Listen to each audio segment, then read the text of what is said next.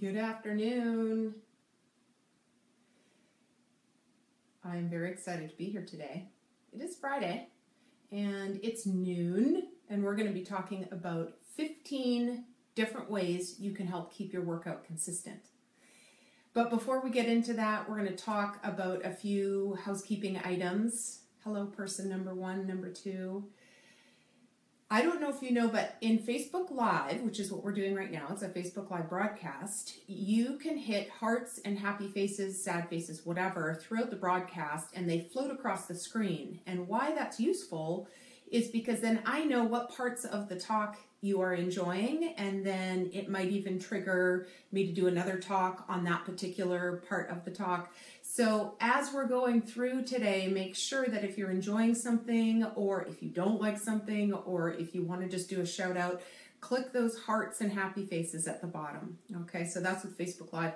Also, if you are participating in these classes that we're doing on Fridays, or you're just enjoying them, please share them with your network of people. I would love to be able to help more people. So if you want to share this on your page, that would be also really great. So we are going to get started. Couple other things first as well. I am Dr. Heather Deniston. I have a blog called Well Fit and Fed where I share nutrition, fitness, and wellness information.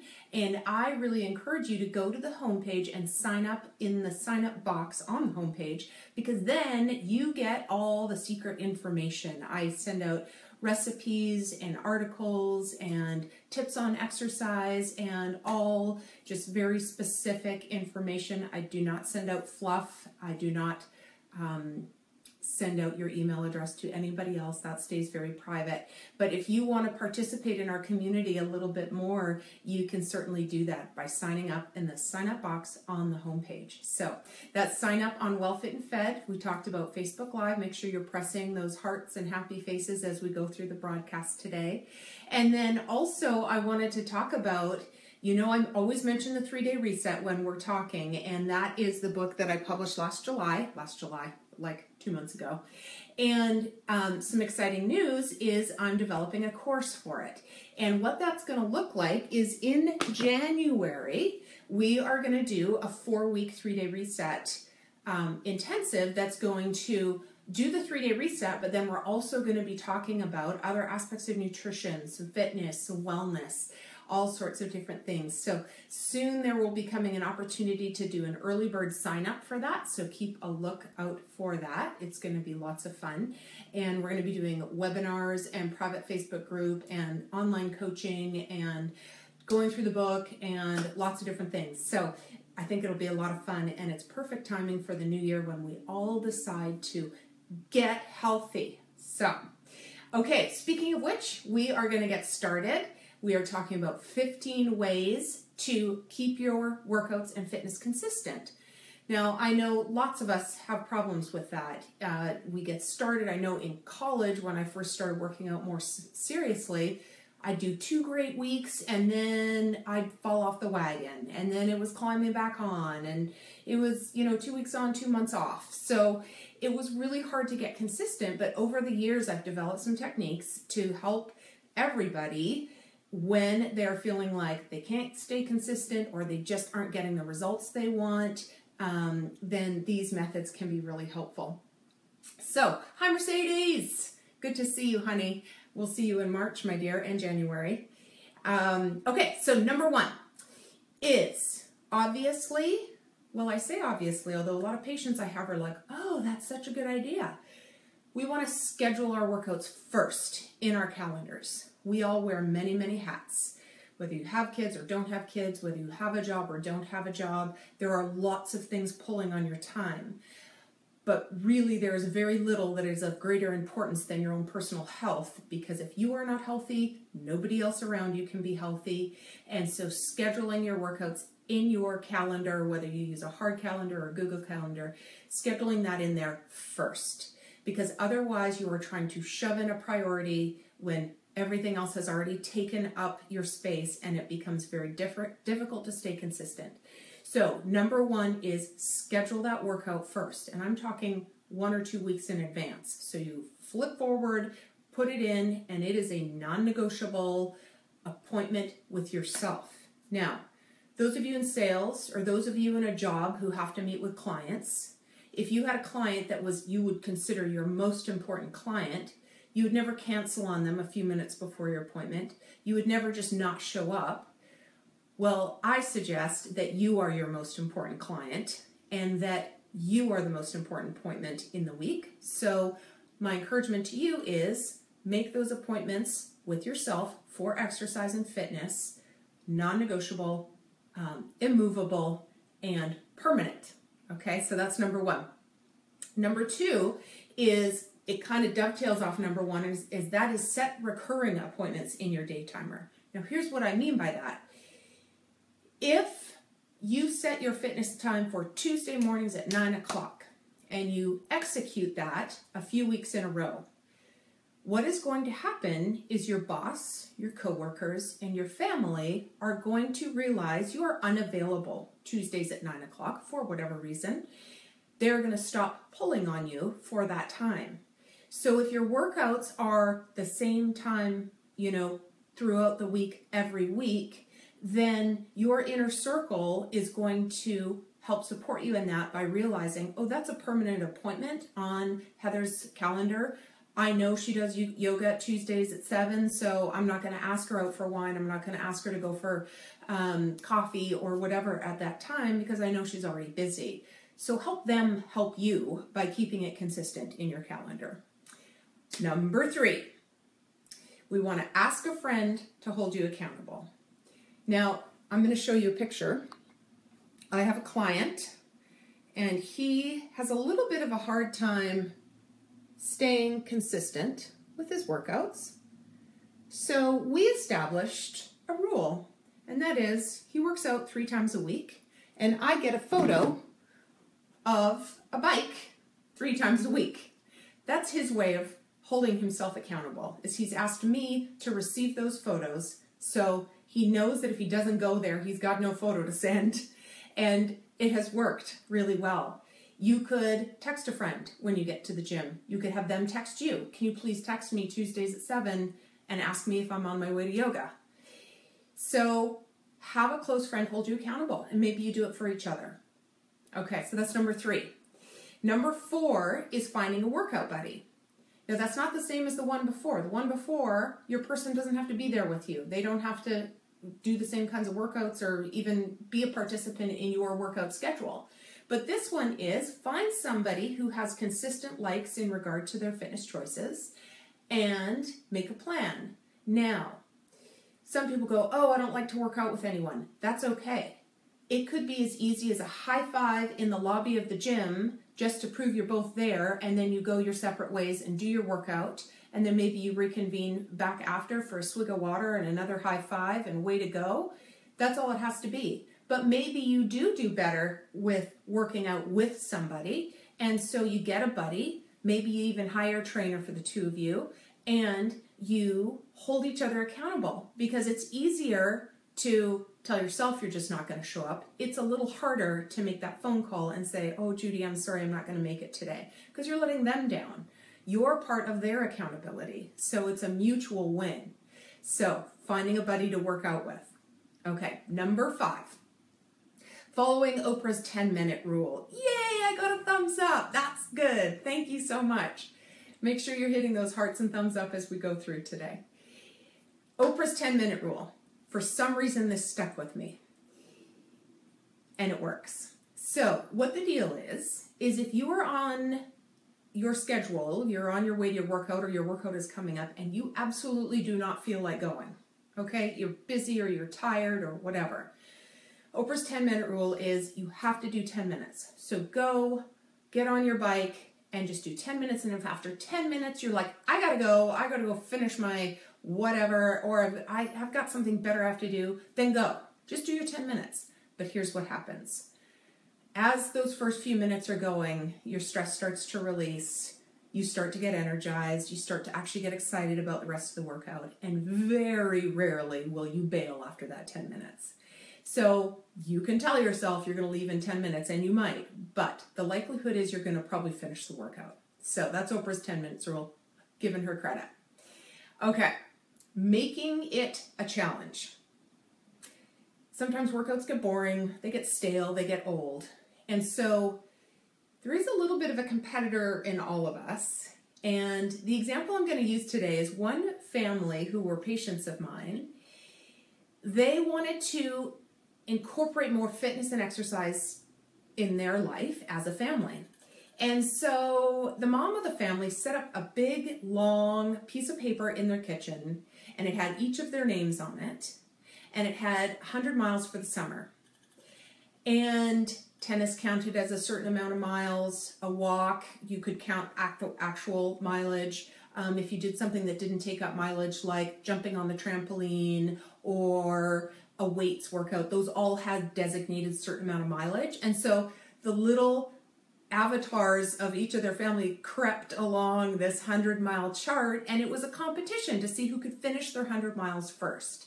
And so we can even do that just with ourselves. It's silly, but it works. So set up a chart, set up a checklist of something that you want to execute. Or maybe you want to do 30 workouts in 1 month, or 30 workouts in 2 months, or whatever that is. And you set up a checklist that you have to respond to. There is something in that that helps us execute more consistently. So setting up a little competition with yourself, or with a friend. Maybe there's some sort of pot of gold at the end, if you will.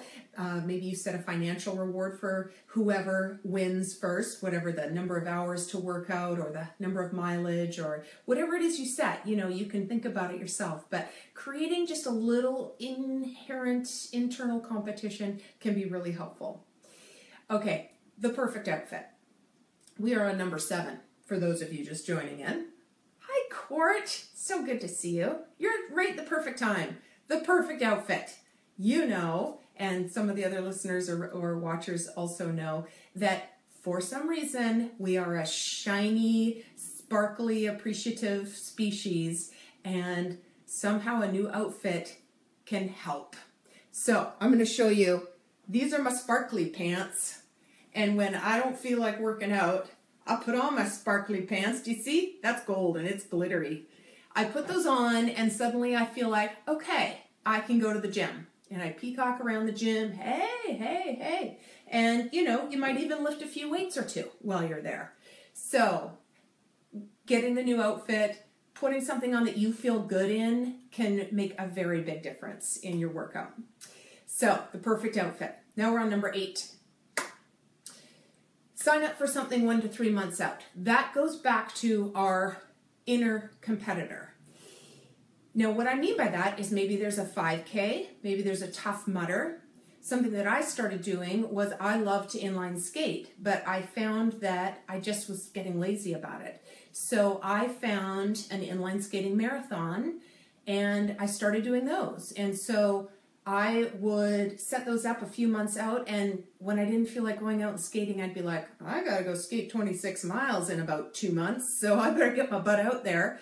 And so that was really helpful. So my encouragement to you, and I've done this with patients before and it's been very successful, is find something that you could get your head wrapped around and make it a challenge, make it something that kind of scares you a little bit. Sign up for it, pay your money. And then as it's getting closer, you're going to feel more motivated to make sure you're in shape for whatever that event is. So things like Tough Mudder, 5K, the Big Climb is a great one. If you're not familiar with that, most cities have it. It is an annual climb up 70 flights of stairs for leukemia. You know, find something that's worthwhile that you have a passion about. So that's another option for you to try to keep your workout consistent. Okay. Pay or get paid.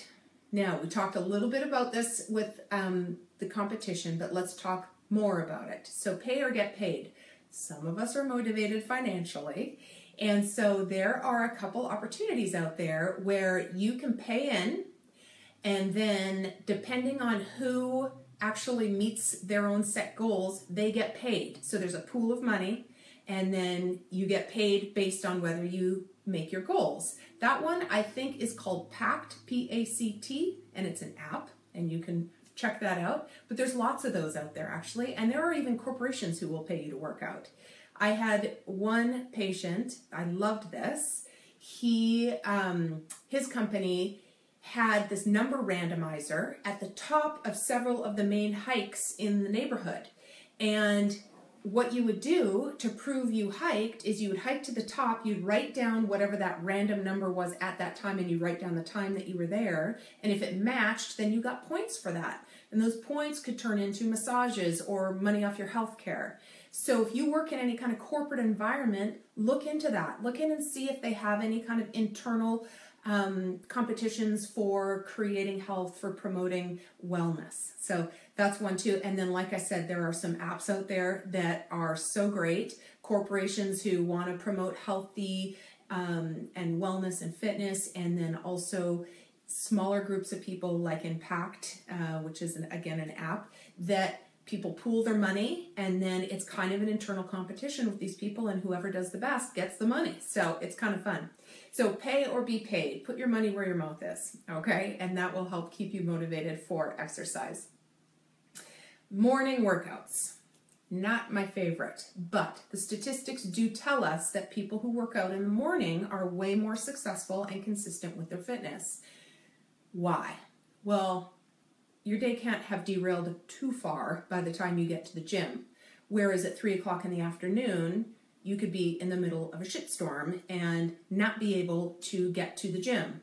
And so if you execute in the morning, you are far more likely to keep that consistent and be successful at that than if you work out in the afternoon. There are also physiologic benefits to working out in the morning. There's a whole hormonal cascade that happens, a cognitive cascade that happens, and so morning workouts are just awesome. And for those of us that aren't morning people, I literally have slept in my workout clothes before, so I can just roll out of bed and get to where I'm going. And I know somebody who's listening, Courtney, used to be competitive in rowing, and she would do the same thing, getting out of bed at 5 in the morning in her rowing clothes. So we can do it. There are ways to get around it. Okay, morning workouts. Number 11, find something you love. Another friend of mine has struggled with what her fitness thing is. What's her mojo? What's her fitness mojo? And she kept trying things and not successful, and trying things and wouldn't stick, and she just wasn't getting the results. And then she found something she really loved. She found hula and Bali X, which is a new kind of exercise class. And she found she couldn't wait to get to these classes. She loved it. She was doing 5 classes a week. I have another client who discovered barre, and she was not exercising at all, and now she's going 4 days a week because she loves it so much. So sometimes it's just a matter of you're not doing what your body and mind are going to resonate with the most, and so you may need to research that a little bit more so that it's easier to stay consistent. It's not such a chore. Okay. Find something that you love. That's what we just talked about. Number 12, using a data tracker. This, again, kind of goes back to competition, and it's a real easy way, and I either use MyFitnessPal or I love Strava, because Strava is really fun because you can, for example, I take it with me when I hike, or I take it with me when I go rollerblading, and I set segments, and what that means is I compete against myself and others on certain segments of a popular trail.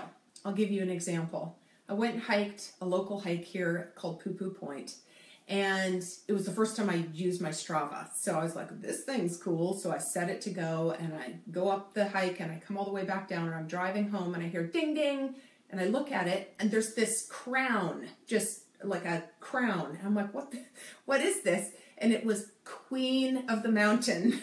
And there was one particular segment that I did faster than anybody else that had done it. And so I got queen for the day, and I was excited, and I wanted to go back and do Poo Poo Point again. And so you can see how some of these apps can be sort of self-motivating, and you can track your progress, and collecting data is results in itself, and it is motivating. So Strava is the one that I mentioned that's really great. And also MyFitnessPal, you can put your exercise in there and kind of see how many calories you burned and see how much you did in comparison to last week. So I really like the fitness apps to help keep you motivated as well. Number 13, remember 5 minutes is better than no minutes. And so it's typically, oh, I didn't have time to work out. No, you didn't have time to do the length of workout that you typically do, so you just didn't work out. So how many times have we found ourselves going, oh my gosh, I still don't have time to work out? And really, what you probably have 5 minutes or 10 minutes. And so my encouragement to you is do the 5 minutes. I know it doesn't seem like much, but your body actually really loves it. And so what I'll do if I am just running out of time is I will do 10 push-ups, 10 squat jumps, 10 tricep dips, and a 1-minute plank. And I'll just repeat that as many times as I have time for. And if it's just 2 times and that's about 4 minutes, then fine, that's fine. It's something, and your body kind of fuels on that for minutes after. So just do something. Another example is, oh, I was late for my class, so I couldn't work out. Well, if you're doing a class in a gym and you're late, get on a bike for 20 minutes or go do something else for 20 minutes. Or if you get home and you're just too late to go to the gym, go for a walk, go do something. It doesn't have to be long, but just something. Okay. 14. Some of you have maybe fallen off the wagon a little bit, which is part of why I did this talk. And the getting restarted is really tough. So one of the things that I think is really important is to right now open up your day timer and find somewhere in the next 24 hours that you can do just 10 minutes. Just 10 minutes of something. That starting point and just doing that little bit will allow you to get the next workout and the next workout and the next workout in. And then we go back to the beginning of what we talked about it, and that is once you've done that 10 minutes, then spend some time with your schedule marking it in as a non-negotiable appointment, first on the docket, in front of everything else so that it is immovable and permanent. You write it in Sharpie and start scheduling that. And again, you don't break appointment with yourself. You are your own most important client. You would never break an appointment with a client, so make sure you don't break that appointment with yourself. Finally, make your workouts scandalous. Now, what do I mean by that? Well, this is probably my greatest trick for you, and that is pick a show, pick an Audible book or something, and only allow yourself to watch or listen to it while you're working out. You keep it very specific to that. Once I started doing that, I found myself driving to the gym just so I could watch a next episode. And if you stay consistent with that, then you find that you'll work out a few minutes longer. Maybe you'll stick another workout in the week, and it's very motivating. My husband is the perfect example of that. He has never been consistent with working out. He has gone through periods of time where he has. And he has been working out super consistently for the last 3 months. The trick was that I shared with him, I take my iPad and I work sometimes while I'm on the bike, or I read, or I watch my show. And he was like, you can read while you're on the bike? I said, absolutely you can. And so he gets on the bike and he sets it to 20 and he works really hard and he's sweating buckets and he's just flipping through his book there.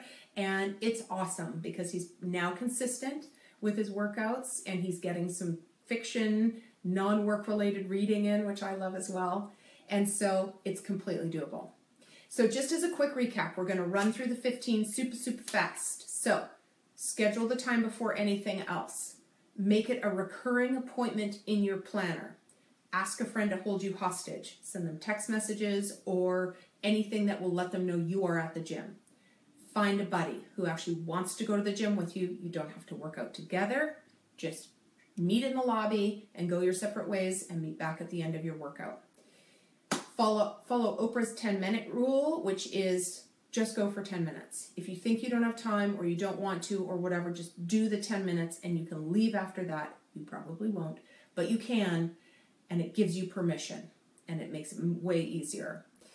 The perfect outfit. We like to be sparkly and cute, and so get a great outfit. I know it sounds so shallow and lame, but it does work. Make it a challenge. So maybe you set up a 5K or a Tough Mudder a couple months out to help motivate you on those days you don't feel like working out. You know that is an imminent date that you're going to have to be in good shape for, so it'll force you out of the house. Sign up for 1 to 3 months out.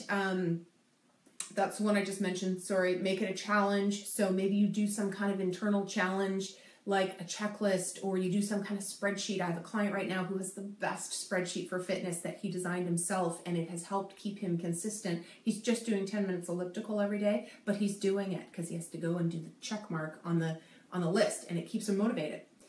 Pay or get paid. Find an app or join up with a group of friends and pool your money, and whoever does the best. You know, these, what's that show called? That reality show that everybody, Biggest Loser. You know, there's all sorts of competitions like that. So that's a good one. Morning workouts, way more effective. Find something that you love. If you are having trouble staying consistent, it might be that it's not the right form of exercise for you. Do not force it. Find something you enjoy. Use a data tracker like Strava or MyFitnessPal, and that will really help you track what you're doing. Hold on to the data so you can see how you do next time. And with Strava, you can even compete with other people doing the same hike or run or bike ride that you're doing. Kind of fun. And then remember, 5 minutes is better than no minutes. So do the 5 minutes. Again, that little workout that I just mentioned is just 10 push-ups, 10 squat jumps, 10 tricep dips, and a 1 minute plank. And just go through it quickly and just do as many cycles as you can. And start now. So if you've gotten off track, open up your day timer right now and find some time in the next 24 hours that you can do just 10 minutes of some kind of movement. And then after that, spend some time looking at your schedule to map out what your next couple of weeks are going to look like for fitness and exercise. And then make your workout scandalous. And that means pick a show or an Audible book or a regular book that you only get to do when you're at the gym doing some kind of cardio. Now, if you do workouts that you can't read or listen, I mean, typically you can listen to a book doing just about anything. So that might be your solution if you're more of a CrossFitter or you're doing more weights than you are cardio, but there's always an option.